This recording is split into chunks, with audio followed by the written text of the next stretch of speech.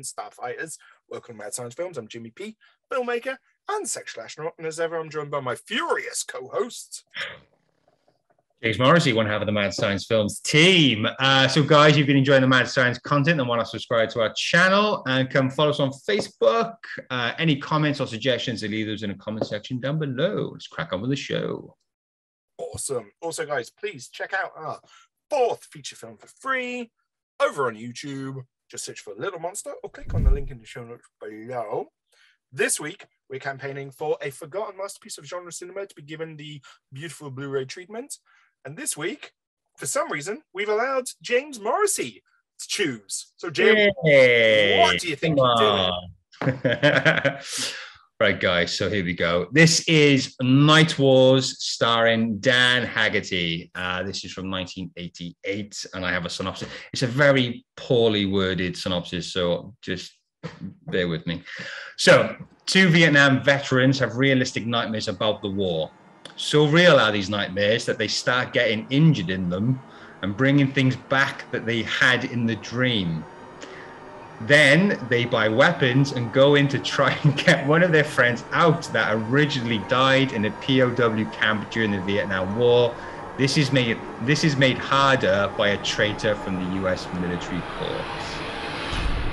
So I come across this film and it was kind of put across as Platoon meets A Nightmare on Elm Street, and that just got me instantly kind of interested.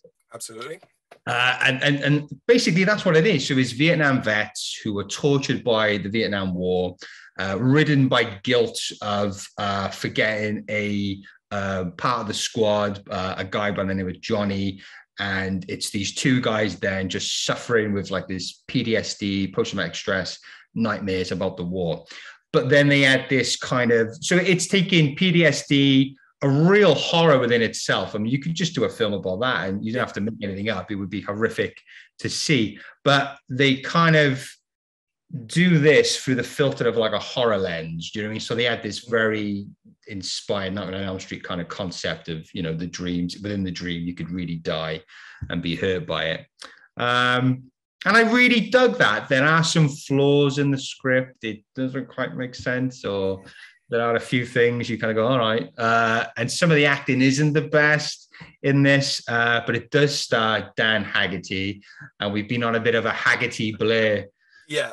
Okay. Yeah. Him. Yeah. Okay. Yeah. Because I want to manage expectations. Yeah. We love Haggerty. Yes. And when you said it's Platoon meets Nightmare on Elm Street starring Dan Haggerty in Message, I was like, fuck yes, somebody made a movie and didn't tell me. Just for me. It does feature. He's in it a bit. But But he does bring a little bit of credibility to the film. But yeah, he's not in it enough to say starring. I think let's be honest.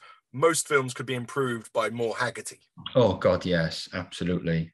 And I'm enjoying this finding Dan Haggerty horror films. Really enjoying that kind of little journey. I think we should both get matching tattoos. NMH needs more Haggerty. Yes, yeah, absolutely. Or t-shirts, maybe we should do that. Have you got any room left on your arms yet? I could. Well, that's good. I could tell this one. That's fine. There you go. That one. Empty and like, you know, gangster, you know, font. Yeah. But so the guy who done this, so David Pryor, who directed this and co-wrote, I think. He seems to like that kind of army genre of film, and he's done a couple of other films where he mixes horror with military. There's one film that eludes me. I forgot the name of it. It's like a vampire one. Is it Lost? Either Lost Patrol or Lost Platoon, one or the other. Something like that, yeah. But so he's definitely into this kind of mash of horror and military kind of films. But yeah, there's some genuine, really kind of scary kind of moments in it, like some really freaky moments, you know, mixed in the dreams with reality. And what is a dream? Is this reality? Blah blah blah blah blah. And just really get the how these vets are tortured and plagued by these nightmares. I really kind of bought that. That did come across quite well within the film. And I did like their McGregor, who is the traitor of the squad, and he becomes like the Freddy Krueger. He becomes the face of the nightmares. And he did have this wide-eyed, kind of wild performance, which I did dig. But yeah, it was a lot of good fun, and I liked the concepts. I liked the mashing of that. I thought it worked quite well. So yeah, really enjoyed it. Absolutely. I agree to an extent. So the concept is brilliant. And I think, like the one sentence pitch that you described it as and all of that, I love that concept. And I think it works really well as an idea. And I remember watching the first, this is the first time watch for me, but I remember watching the first opening 10 minutes of it and going, holy shit, Jim's actually picked a genuinely great film. Because it's like this flashback to Nam. And he's sat in this chair and he puts a gun in his mouth, and it's not the best performance in the world, but the editing and the music and everything really works to like, you're like, holy shit, okay, man. And I wish it could maintain that level of like interest for the rest of the film. Because that opening 10 minutes, I think, is absolutely like nails the whole concept of the film overall. And unfortunately, I mean, I typically, when I watch films for this, like if I'm rewatching them specifically for the show or watching them for the first time in the show, I'll watch it at least twice. And usually if I end up watching it more than twice, it's because I'm just not feeling it. So I watched this film 4 times because I was just like, I want this to be good. I want this to be better. And it should be. Like, as you said, mate, the PTSD thing is like traumatic on its own. And one of my recommendations kind of links directly to that idea. And the idea of doing like a Freddy Krueger movie, but not with teenagers, and doing it about other people who, yes, would suffer terrible dreams is a brilliant idea. And also, do you know what? Any idea where you take a horror concept and then you pit it against a bunch of soldiers, brilliant. And there are some visuals in there which are like completely absurd and make me laugh, but I also kind of love it at the same time. So there's the bit where the 2 dudes are in bed with machine guns and they're firing machine guns while asleep at the ceiling. Trying to be their neighbor. Yeah, it's crazy. Bizarre. But I love it because there's no other movie where that could be a scene which would make any sort of remote sense. But honestly, like, that scene makes the movie for me, and the opening 10 minutes are great. And I think, like as you were saying, with the bad guy being a traitor rather than like just a Vietnamese soldier, I think that was probably to do with casting and being able to get a decent actor of any ethnic background, and they went with what was available. But it also then sidesteps any sort of like accusations of racism about this this evil foreign other or whatever by making it a traitor. It dodges all of that.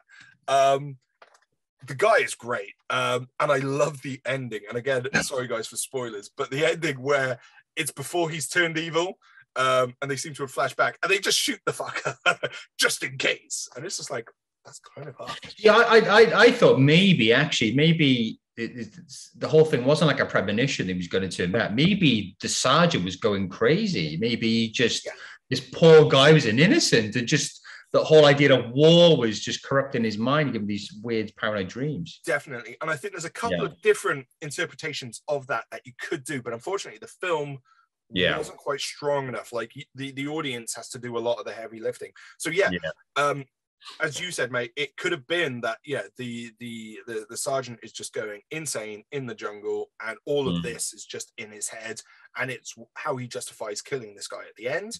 Alternatively, it could be that there's no dream shit at all. It is just PTSD and it's self-harming. So all these cuts on the necks or whatever they could have been doing themselves.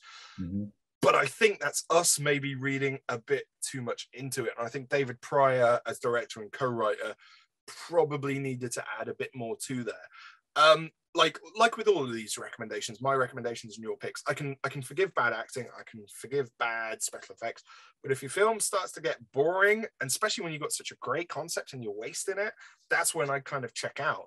And I wanted to love this film, literally, man. I saw it 4 times, and I kept on trailing off at the same bit, and then picked it up again at the end when they decide on the plan. But there's this chunk in the middle of the movie where I'm just snoozing, and I wish I wasn't.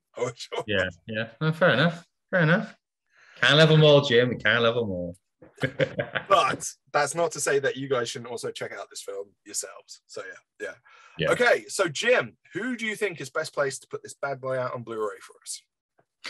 Again, 80s messed up horror. It lends a bit, I think, from Nightmare on Elm Street. Well, it lends quite a bit from Nightmare on Elm Street. So it's definitely, but it's kind of unique in its own right as well. So I've gone for 88 films. I've gone for 101 films, and I've gone for Arrow as well. I think they could do it maybe a bit of justice. But yeah, it's just those, nice, cool 80s horror films. So I think, those. Yeah. I've gone with Vinegar Syndrome. I think, they pick up that obscure action meets something else genre from that period. And I think they could put out a really good release. David A. Pryor is like a really interesting guy. And in 1988, if you look on IMDb, he directed 4 films. So, wow. And do you know what? Night Wars, whatever you say about it, is ambitious. So if that was one of 4 other films that he did during that period, then hats off to him. I got to say that. So, fair play. Yeah. So I've gone with Vinegar, but I can see 88 putting it out, and Arrow putting it out as well, definitely. Okay, Jim, you've watched Night Wars. You're not ready to go to bed because of the PTSD. What is the next film that you're going to put on? I've gone for Jacob's Ladder with Tim Robbins. Ditto. Very dark film. So similar in the fact that you're in the head of a Vietnam vet and you don't know what's real and what's a dream. But really haunting, dark kind of film that. So Tim Robbins, Jacob's Ladder. And if you want to just be a bit more upbeat, I guess, so a horror film which has a Vietnam sequences in it is House.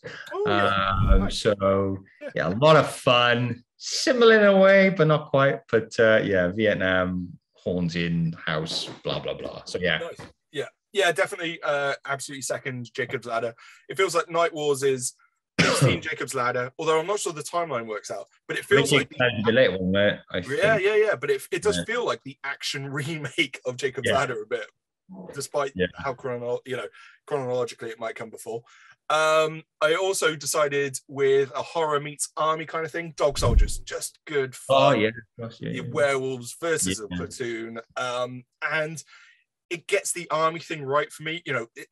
They genuinely do feel like a bunch of squaddies as opposed to actors playing soldiers. So and then also, guys, if you want to check out more from David A. Pryor, he has done so much stuff, most of which I haven't seen.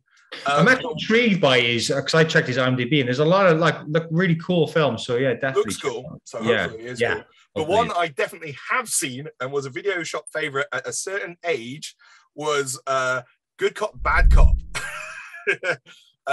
Starring Pamela Anderson at peak Pamela Anderson. So, post Baywatch explosion. Also known in America, I think, as Raw Justice. I'll throw up the video cover, and if you're a certain age like me, you'll remember this video cover, if nothing else. Yes, it was a video shop favorite for me at about 14 years of age. So that would explain quite a bit. So, Also, though, in addition to that, something for the ladies, if you must, David Keith in drag shooting people. So, something for everyone, I think. There we go. All righty, guys. Have you seen Night Wars? What did you think of Night Wars? Also, what do you think would go well on a double bill with Night Wars? And are there any other recommendations of forgotten films that you think deserve the Blu-ray treatment? If so, let us know. And Jim, what else can people do? So guys, if you do like this video, then please hit the like button. If you've been enjoying the mad science content and want to subscribe to our channel, and can follow us on Facebook. Any comments or suggestions, leave us in the comment section down below. Thank you and goodbye. Be gone.